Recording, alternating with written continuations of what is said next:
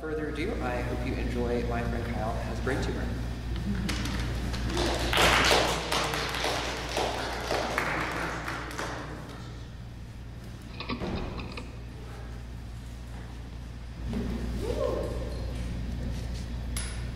Good evening. Is there anybody here willing and able to assist me with my performance this evening?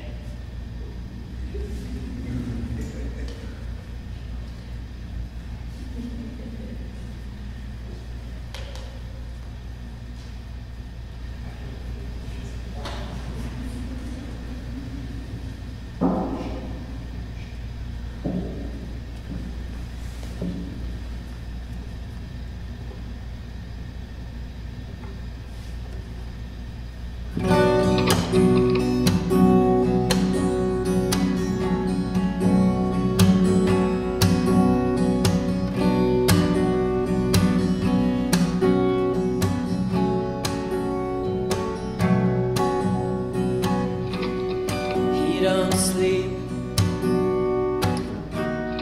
every night. He don't eat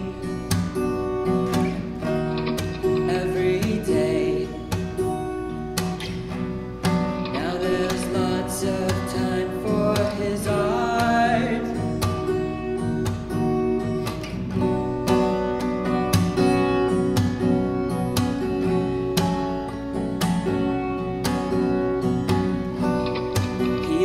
Pick up when you call. He don't call back. It's okay. He's as happy as he's been since the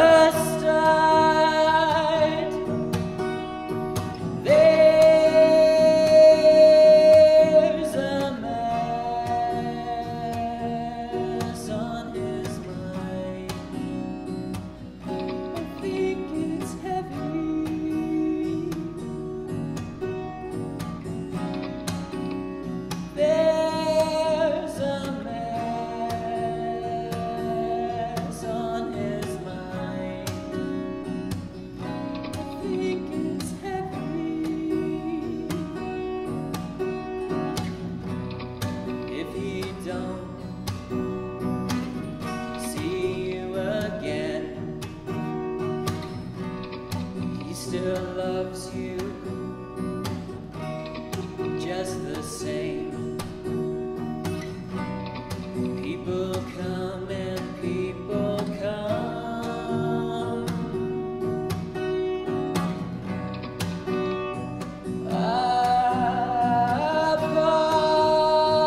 Apart, there's a bass in his palm.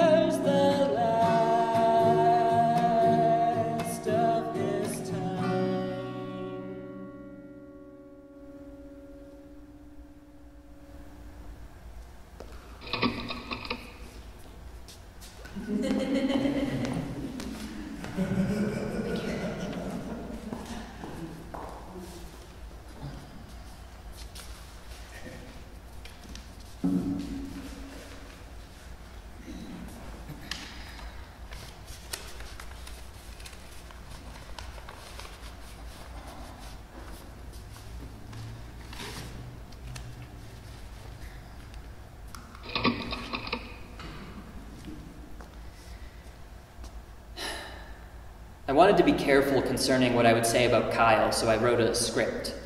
A script is one way to be full of care, I suppose, or so I've written. I recognize Kyle had some reservations about being represented by someone other than himself, even if it was me, his friend, Benjamin Ross Nicholson.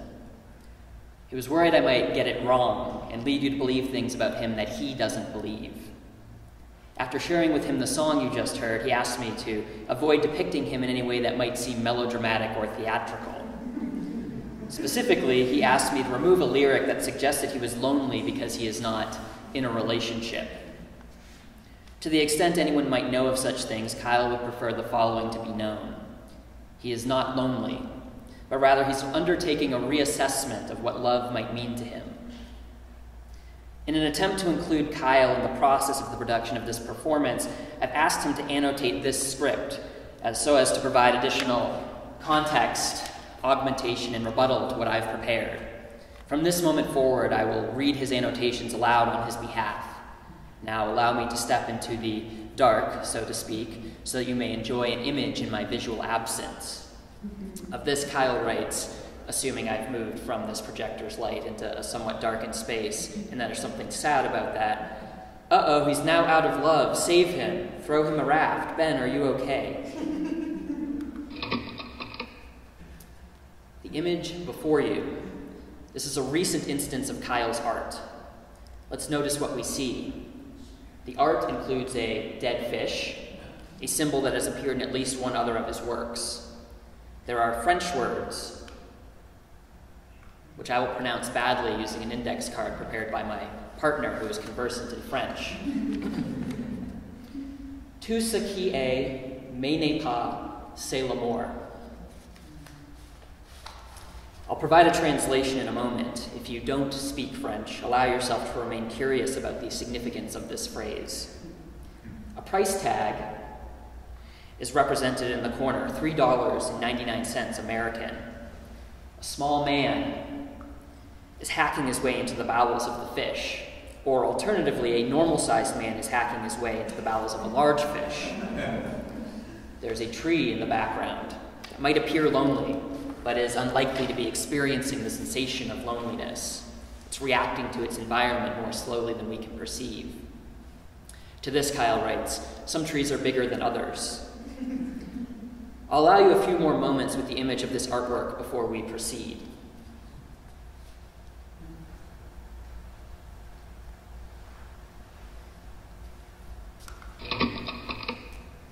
This image was provided to me by Kyle, though he can't claim total responsibility for its existing. Paul Gauguin carved the wood panel here in 1889. Meanwhile, Kyle contributed the various labels and indicative lines, which, when read as an ordered list, appear to be missing item F. Perhaps this designation was intended for, but ultimately withheld from the unlabeled positive affirmation about love, which points to this French text here, which we'll discuss in a moment. It's the title of Gauguin's piece. You see, if you recall the preceding image that included the either oversized dead fish or undersized hacker man, Kyle has underlined oversized dead fish and written this one, so we know where he stands on this debate. Kyle has designed to generate a series of 9 panels derived from the features of Gauguin's work. The labels and indicative lines are Kyle's attempt to systematize the visual elements that will be represented on each panel. Now, why was Kyle so impressed by this relief?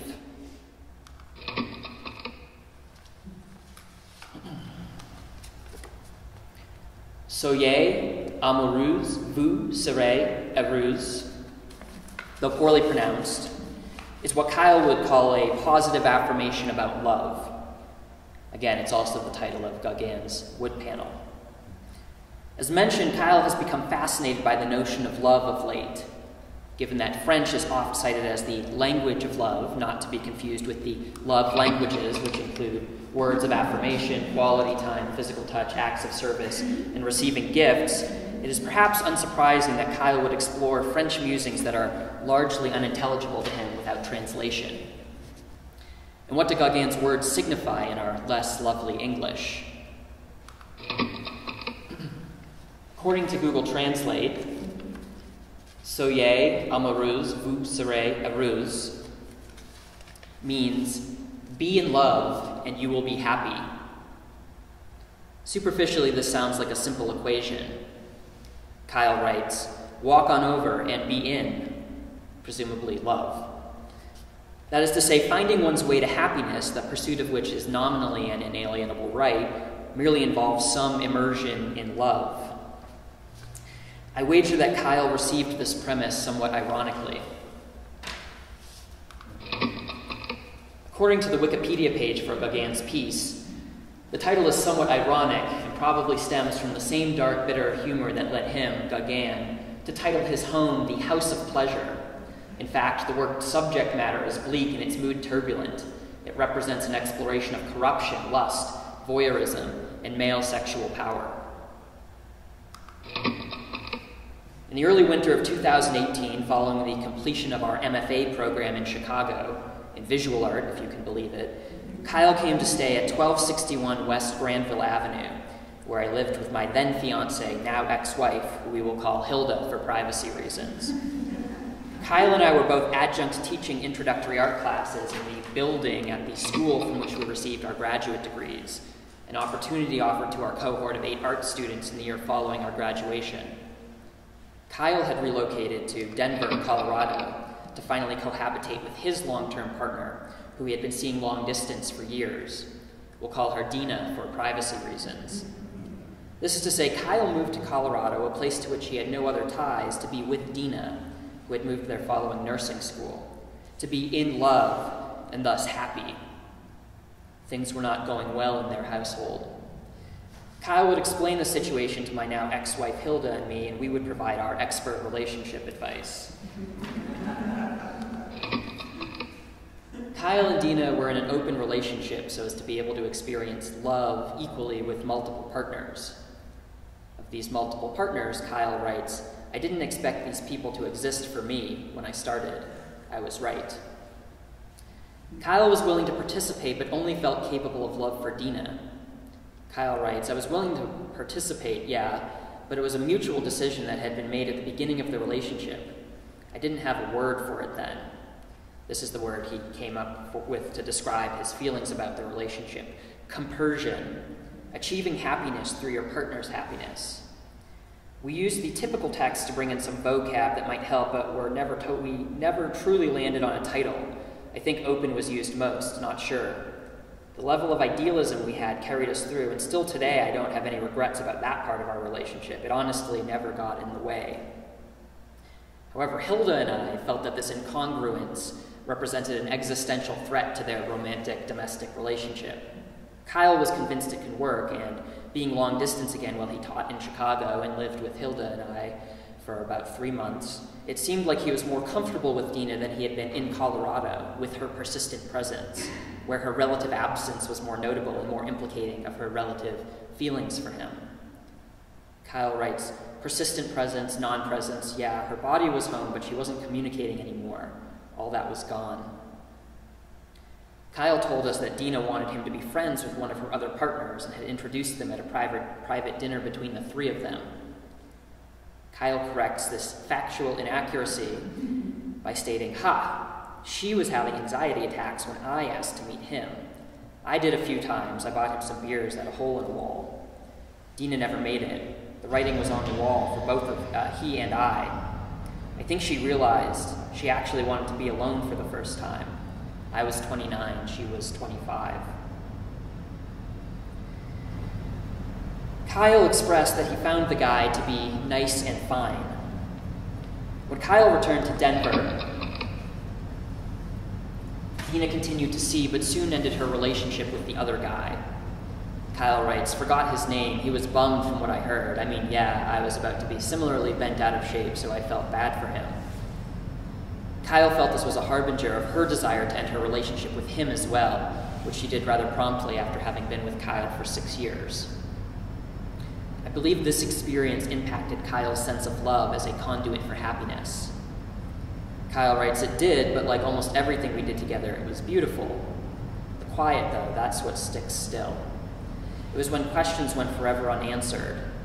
We stopped having sex, and somewhere in a low, both naked in the shower moment of us crying, me, because I thought she was withholding the key, directions to her head. I had tried everything I could think of for about a year, and she, I think, because she didn't want to hurt me and she was lost too, she realized she could be lost and happy alone. That way she wouldn't feel the guilt I must have presented for her as I was slowly losing my mind from sitting in the metaphorical dark. We ended it. She got there and ended it. So we went and cried through a bottle of wine and a plate of pasta in public, and then planned a road trip. We rode together for a week-long camping music festival at the Gorge in Washington. Again, absolutely beautiful companionship. When we were almost back to Denver is the only time in which emotions percolated up. I went for a run, unrelatedly fell and got all cut up, came back to the car looking as emo as humanly possible. I don't think we talked about the fall. We were both still mad, actually." Kyle further writes, "I read Martha Nussbaum in grad school to try to understand this phenomenon. Not the loss of high motor skills while angry or sad, but because of the duality of emotion that can manifest when you are in anguish. I used to talk about it in Chicago using an example of analyzing yourself crying while crying. In this case, I remember the ground gave out below my feet and what looked like a plain of medium-sized stones stacked in plateaus. So," Kyle writes, "Kyle, running, angry, fall, immediate thoughts, you're an idiot, Kyle, laugh, but still angry." Returning to Kyle's art, we recall another French phrase, this time of Kyle's making.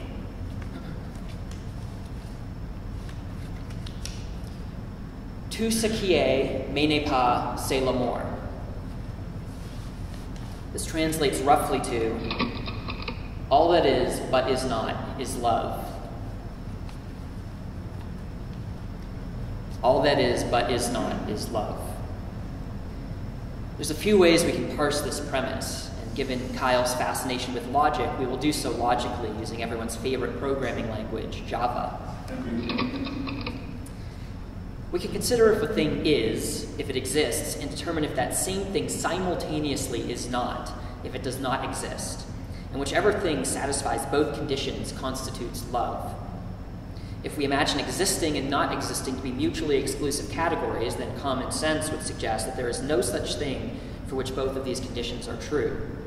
Thus, nothing, no thing is love. Love does not exist.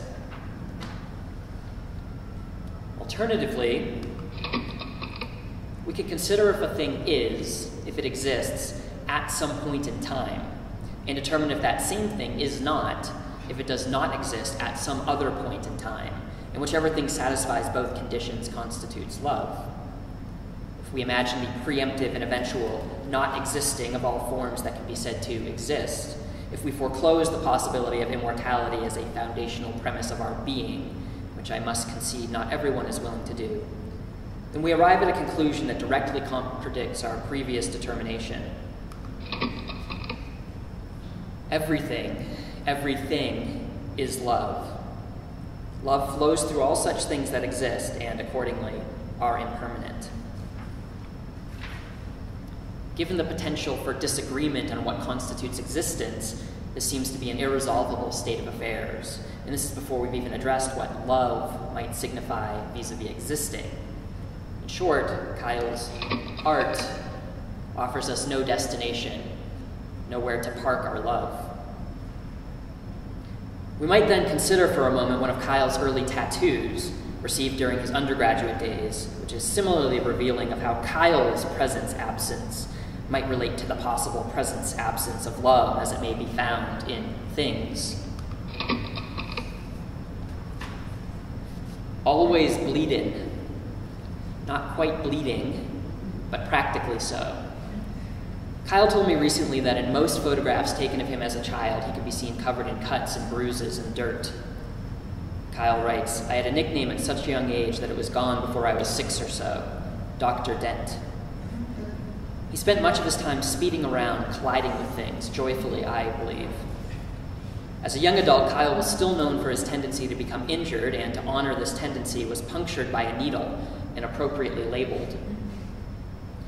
To always be bleeding could be understood as oxymoronic, for to bleed continuously without cessation implies that no coagulation of the blood occurs and, as in the case of hemophiliacs, risks causing a death by exsanguination. In this scenario, always is cut short, further resulting in the cessation of Kyle's body's ability to produce new blood to be bled.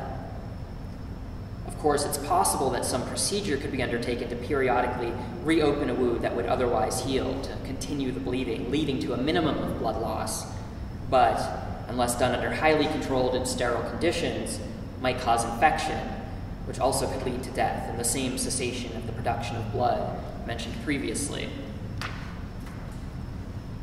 If we accept always and bleed-in metaphorically, however, we might get some sense of an existence steeped in dual processes of loss, bleeding, and the ongoing generation and accretion of form and being that allows for there to be something to lose in the first place, so long as one exists in the seeming always of livelihood.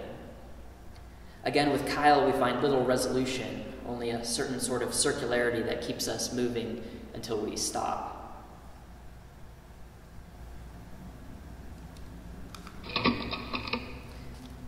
You see this panel, Kyle's art. Do you recall that Kyle took direction from Gauguin? I must now reveal that Kyle has been looking at a lot of art and has no problem putting it to use. Of this, Kyle writes, note.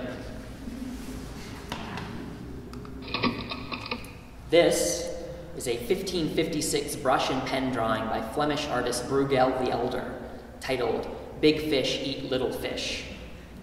Under this, Kyle has written, now dead fish. And this is a 1557 engraving of Bruegel the Elder's drawing by Peter van der Heyden, signed erroneously in the lower left-hand corner with the name Hieronymus Bosch, an artist who died in 1516. Hieronymus Bosch made paintings that looked like this. This, Kyle writes, eating a human. The van der Heyden etching contains 2 lines of text. The first, in Latin, translates to indicate that big fish are small fish, or that big fish exist by virtue of their consumption of smaller fish, that is to say, they are what they eat. The second line, in Flemish, reads in English as, see, son, this I have known for a very long time, that those big fish eat the small ones. I would like to note that this reference to generational relations, a father and son, is fascinating. We will discuss this soon. More recently, the cheerful British band Radiohead leveraged this premise in the lyrics to their song Optimistic. It is tempting to interpret such fish talk as commentary on the nature of power, that to be big is to be stronger than, to be small is to be weaker than, and that the prerogative of the big is to subject the small to every manner of exploitation, deprivation, and violence so long as it might maintain or enhance the girth of the mighty. Yet, if we think about the is and isn't of things, love, blood, and even fish, we might also understand something of what it means to contain. That to be a container for something usually means to supply ample space for such a thing to be surrounded, to have a place, to be placeable, to belong, to have meaning. Our bodies, to the extent we recognize them anatomically, offer a recursive series of containments that, per the science of biology, are necessary in order to permit the ongoingness of our species. Our skin surfaces the general structure of our forms. Our torsos contain our hearts, amongst other wet things. Our hearts contain our atria, which are responsible for our blood's containment of oxygen in collaboration with the lungs. They say love is a matter of the heart. Is love somewhere in there? And if love is in the heart, is it because it has been eaten? Does love involve devouring?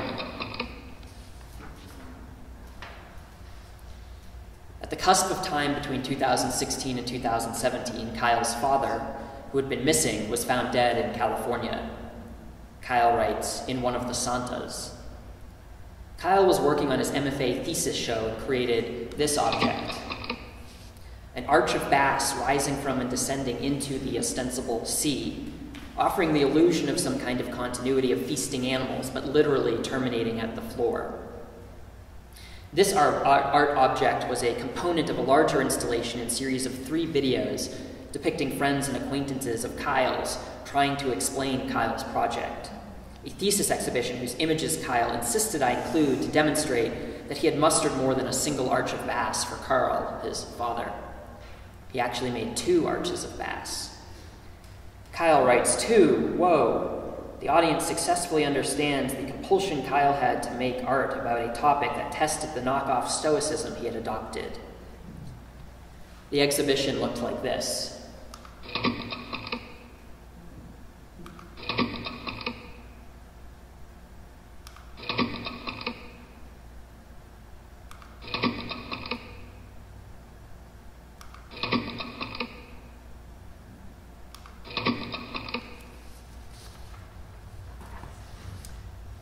Regardless of the number of arches of bass Kyle produced, the symbolism is clearly of significance to Kyle, whose Instagram handle is fish eating fish, and who has labored to share with us this art.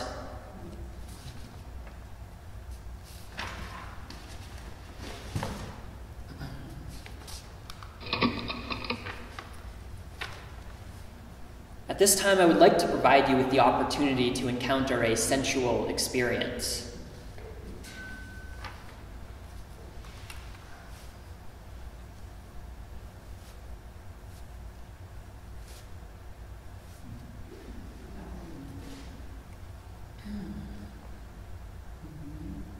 Would anyone like to hold it?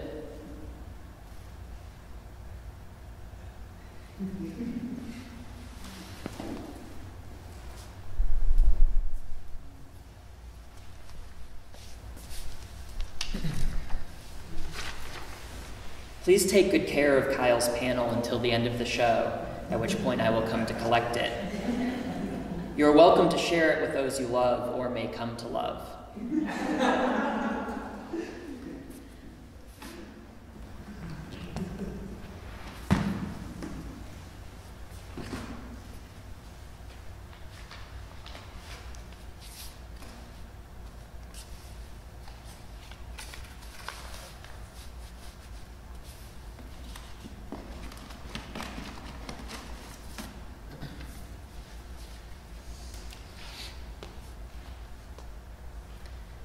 Though the preceding moments of this performance can be said to have constituted Act 1 of My Friend Kyle Has a Brain Tumor, we slipped, just moments ago and perhaps without realizing it, into what we might call Act 2 of the show.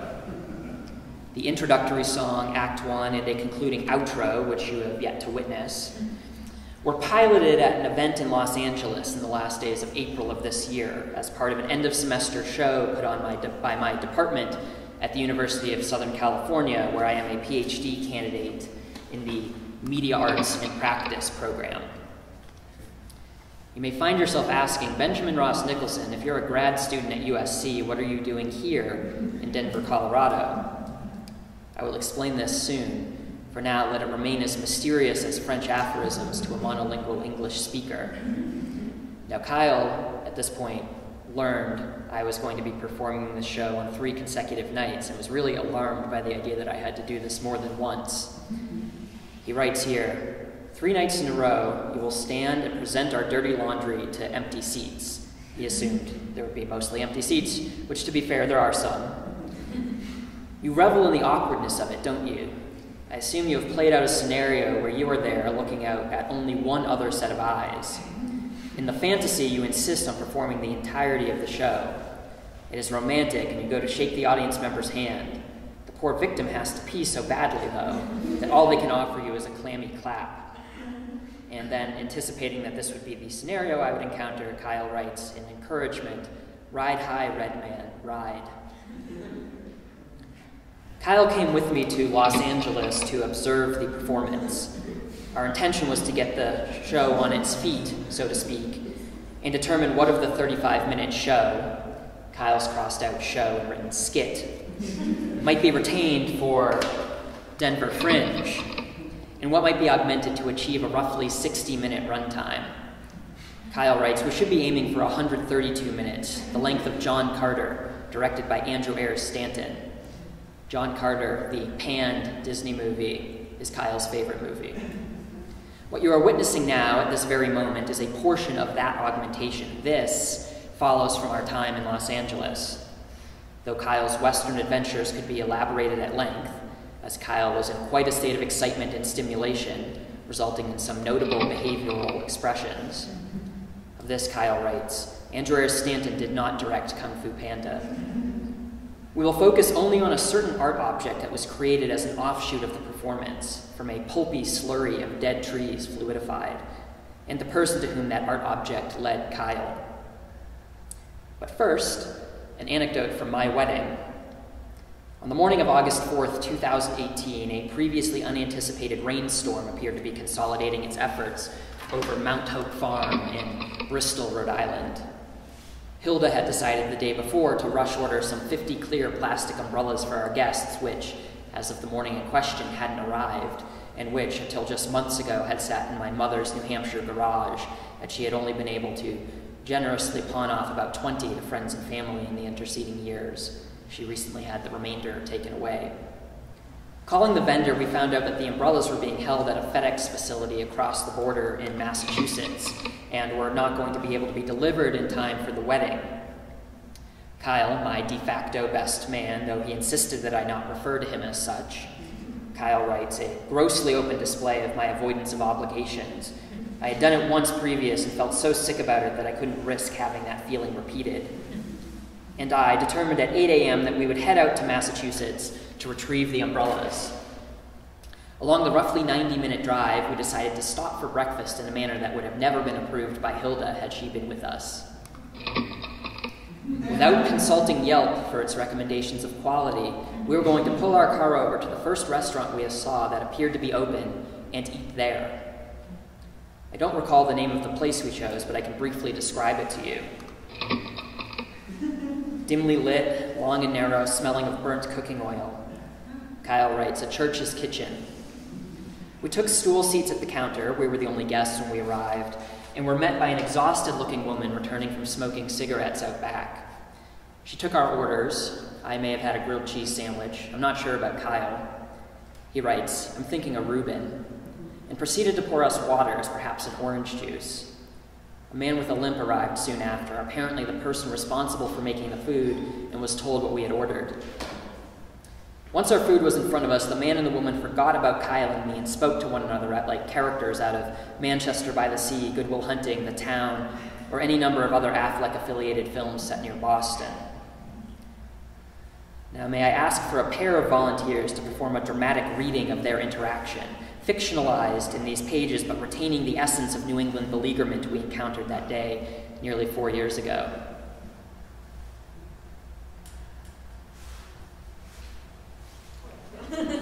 One more?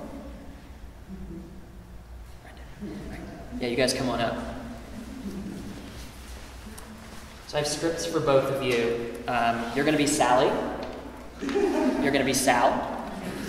Allow me to read the title and the italicized stage directions. You, as Sally, will not read the word Sally, but just the words after Sally, your lines. As with you, for Sal. So step into the diner. Introduce your performance. A New England Breakfast by Benjamin Ross Nicholson. Sal and Sally stand behind the counter as two oblivious customers eat their barely prepared food. Sally sighs completely and addresses Sal in a deeply affected New England accent. How's it hanging, Sal? Sal responds without much enthusiasm.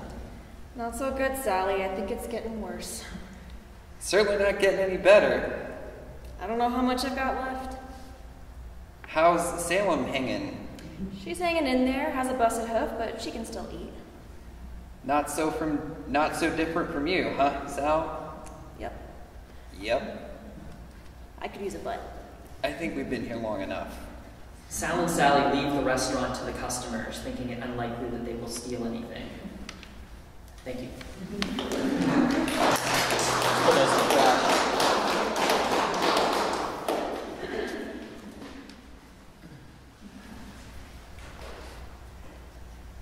This is my favorite memory from my wedding day.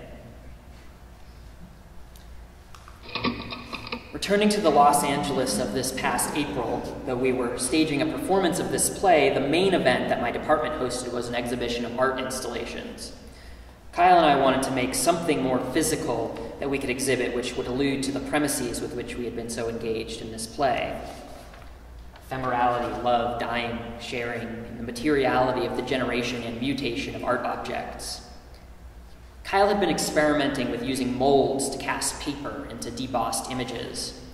The process worked like this. And note, we did not take any pictures during the event, so the images you are about to see are approximations. Kyle stacked and secured 2 3/4-inch squares of MDF board. Using a CNC router, an image was engraved into the MDF. A wall was built around the engraved MDF form, and liquid rubber was poured onto it, solidifying into a mold that held the image in negative. Plaster was then poured into the rubber mold, solidifying, reversing the image once more. Kyle brought his mold to Los Angeles, whereupon we required material to cast into it. We searched the campus and the house of my friend Fidelia, who was also a classmate and who was putting us up for our stay, for paper. We tore the paper into thin scraps and used a ninja blender to mix the paper scraps with water and slice them into a fibrous slurry. As this blending operation was somewhat last minute, it was performed in one of the bathrooms of USC's School of Cinematic Arts, the noise alarming undergraduates as they walked by and generally causing them to avoid entering the bathroom. We funneled the slurry and additional water into a black plastic trash can until the slurry had the appropriate consistency, and set up a table outside of the exhibition space to greet attendees and offer them pre-made prints or the opportunity to make their own. To make each print, Kyle would dip a mesh sieve into the bucket of wet gray pulp and lift up a dripping clump of material, which he then pressed against the sieve with a cloth to wring out some of the water. This plane of paper fiber was then scraped off onto the plaster mold, a paintbrush applied to drive the paper into the mold's recessed image. Several layers of paper would be applied to thicken the print, then a wooden board would be pressed against the paper, pushing it tightly against the mold. Once enough material had been assembled and the wet paper fibers had bound to one another sufficiently, Kyle would peel the print off the mold and place it on a rack to dry. For a little extra pizzazz, we also collected a stack of USC's student newspapers, the Daily Trojan, from which we extracted colorful images that could be applied to the mold prior to the paper pulp, and thus become the face of the print after drying. We also found a pile of Valentine's Day themed napkins sitting in a box of refuse at Fidelia's apartment. These will come to be important later. Kyle writes, "From that stash, I also found nearly used important financial documents belonging to Fidelia. If I'm not mistaken, the prints we made, soon to be embarrassingly shown, were on the precipice of costing Fidelia almost $700.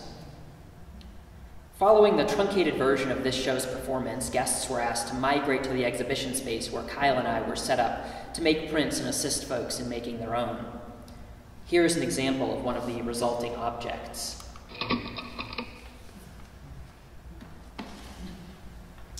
Though it may be difficult to read in this image, a keen eye will notice the following French text. You can see some of the ridges of that text kind of popping up around here. La naissance du plaisir. In English, as always, the birth of pleasure. Given the DIY quality of the production process, these prints were what you might consider to be poor objects. They were fragile, often incomplete, as chunks of paper pulp would be torn away during the print's transfer from the mold to the drying rack. In March of 2020, I was in Los Angeles, and Hilda, my then wife, had been living and working in New York City for about 9 months, the first time we had been apart in the over 11 years of our relationship and nearly 2 years of marriage.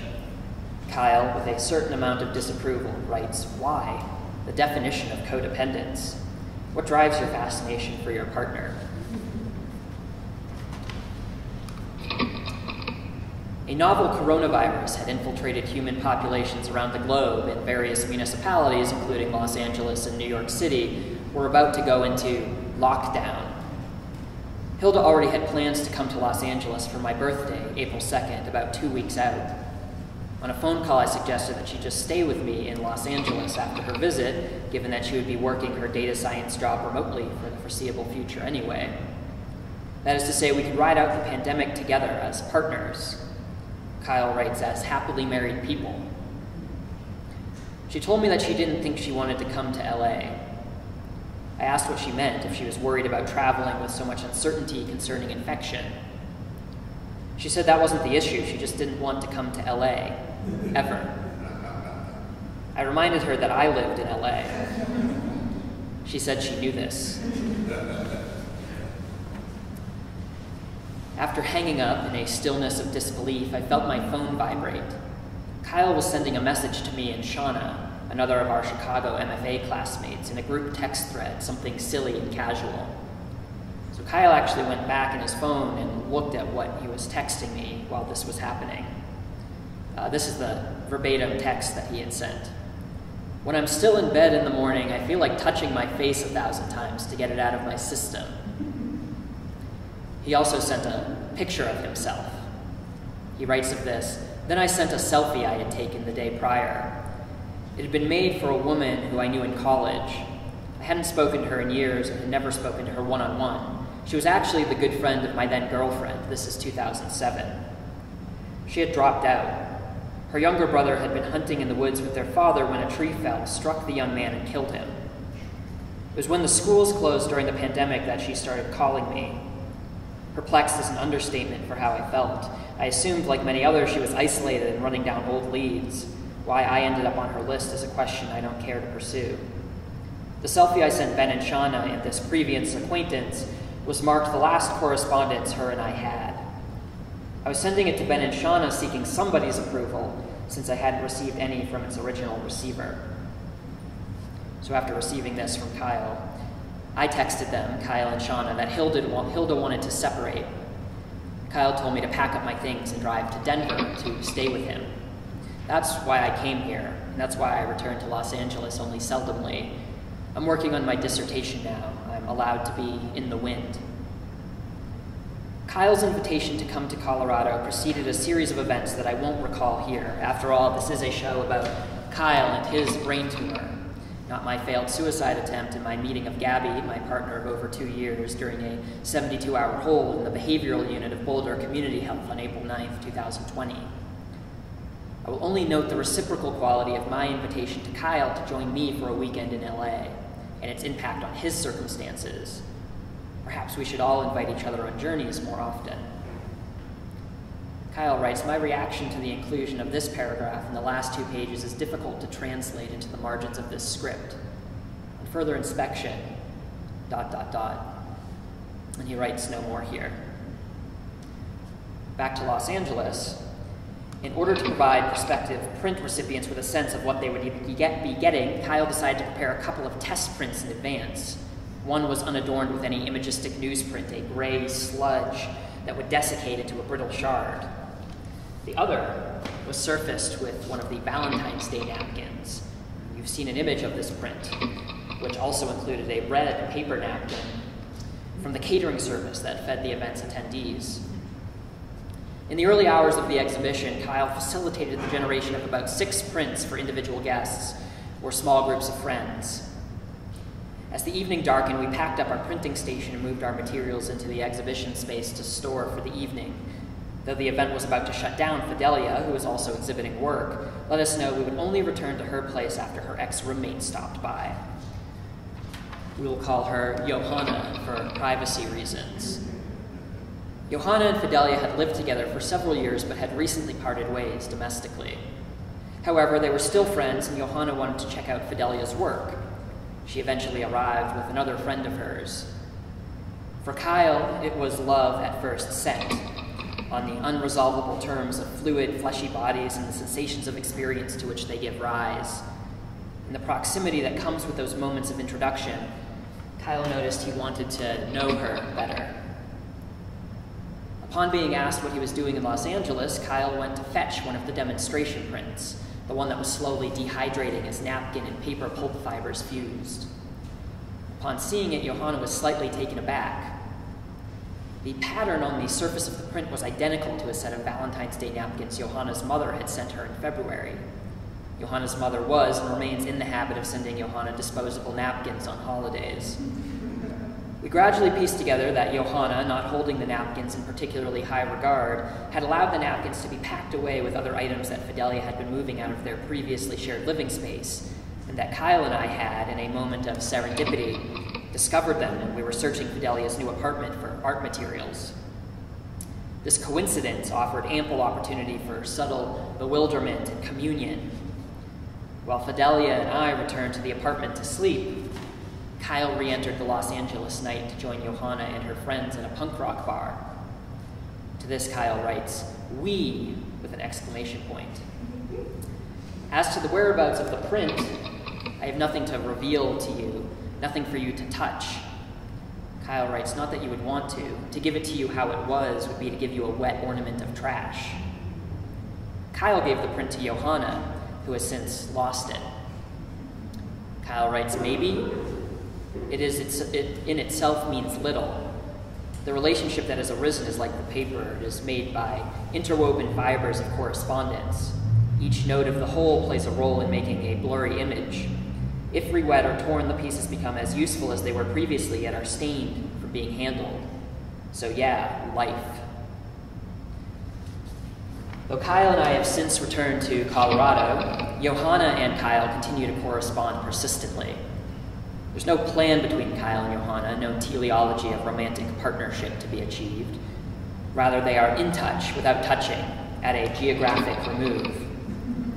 Anything can happen, though nothing is guaranteed. I've written a brief song about their relationship, a sort of bookend to the song I performed earlier in this show. With the word bookend, Kyle writes, "It's got to be insanely frustrating that I haven't died yet. Call HBO, get somebody to wrap this thing up. Adding my death to the narrative could sap the perspective of the moving subject, which is not Kyle and his brain tumor. The subject, as far as I can tell, is the open relationship shared by Kyle, me, and Ben, the guy likely in shorts and tall socks who is reading these words.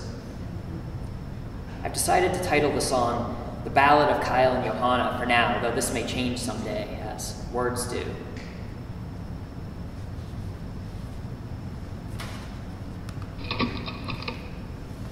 For the sake of intimacy, this song will not be accompanied by a display of its lyrics. I will try to enunciate and will ask you to listen intently.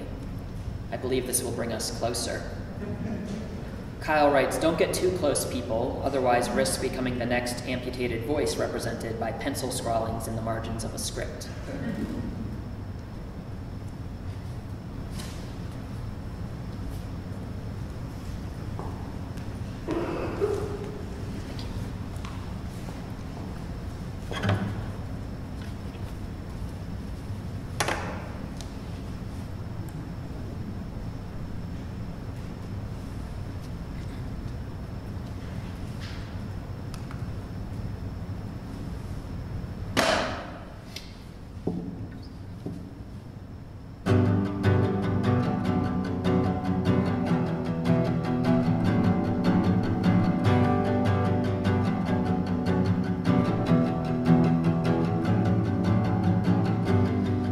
Sacks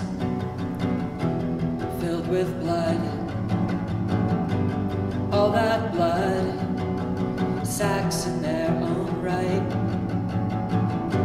Two Russian nesting dolls of sacks colliding at night.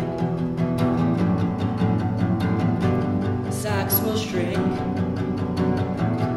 sacks will burst, sacks will grow where they don't belong. There's no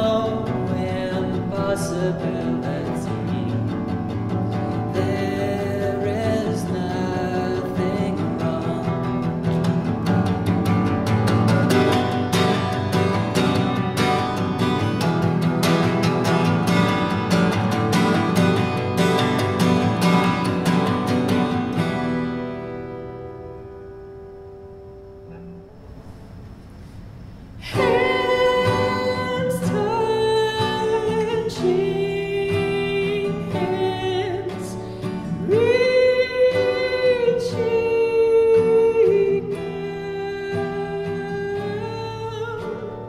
down, touching me,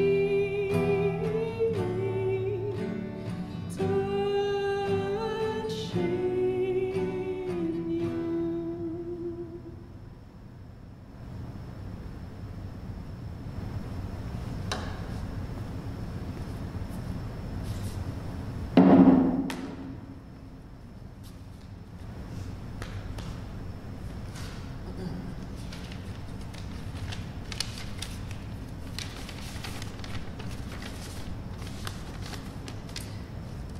Speaking of touching, of being in touch, I would like to perform a brief shadow play to demonstrate what it's like trying to reach out to Kyle by phone. May I have one last volunteer?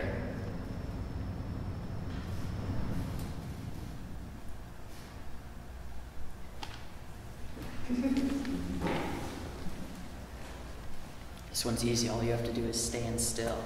So come right here, turn around, move a little bit this way, a little bit closer. Put your arm straight out to your side, palm facing forward. Just this one arm. Put it down, walk to your left.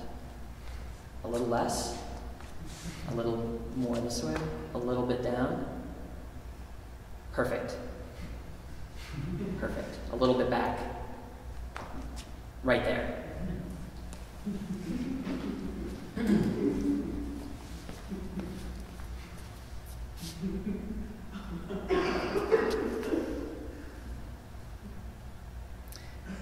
As you can see, our shadows converge but do not touch.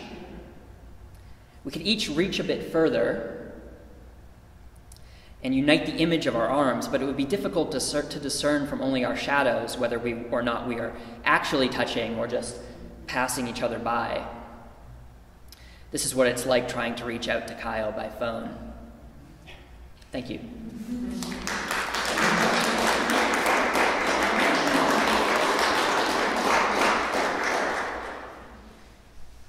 I'm going to try to call Kyle now. Sometimes he picks up and sometimes he doesn't. He knows that this show is happening, and he knows, given that he has read and annotated the script, that I will try to call him. This does not guarantee that he will answer, even though he loves me. If he does answer, I will greet him and then ask you, comrades, if there's anything you'd like to say to Kyle, anything you'd like to ask him. If he does not answer, I will announce myself to his voicemail and then ask you, comrades, if there's anything you'd like for Kyle to know about how you feel. As voicemail messages are time limited, we may need to make several calls to say all that needs to be said. I'll have my phone on speaker, though you might want to lean forward in your seats.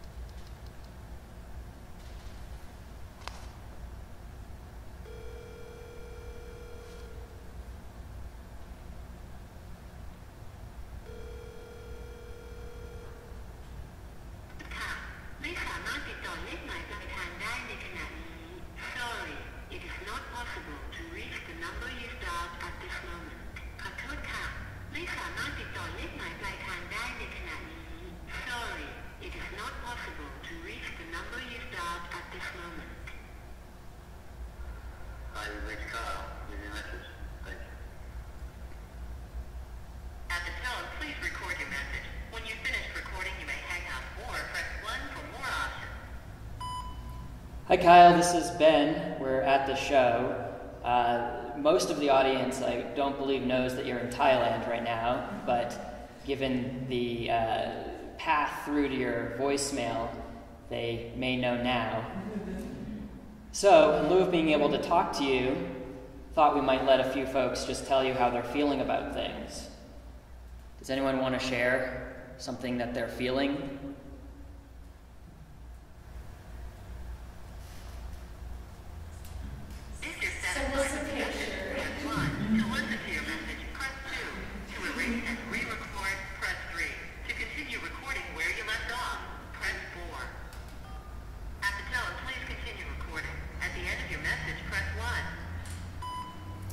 So Kyle, Gabby's mom, Imelda, would like to for you to send pictures. Does anyone else have something they'd like to share with Kyle? Why is he in Thailand? Gabby's cousin would like to know, to ask you why you're in Thailand. So think about that. Can we have one more thought or comment or question for Kyle? Becky. How does Kyle feel having a show all about him? Becky would like to know how you feel having a show all about you. Kyle, I think we've found the last of our time, and we have to go. We love you. If you're satisfied with the message, press 1. To listen to your message, press 2. To send your message with normal delivery, press 1. To send your message with your message has been sent. Thank you.